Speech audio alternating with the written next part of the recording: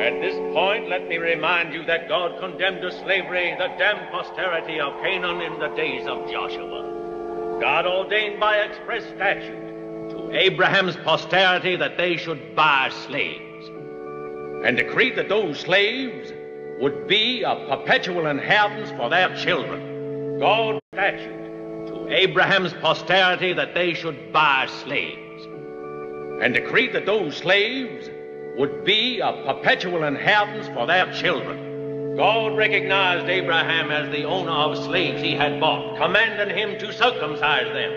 And Jesus ordained that whosoever dared to raise seditious doubts as to the benevolence of the institution of slavery should be cast out and scorned not only as a danger to the state, but destructive to the true nature of the gospel. God decreed and scorned not only as a danger to the state, but destructive to the true nature of the gospel. God decreed by law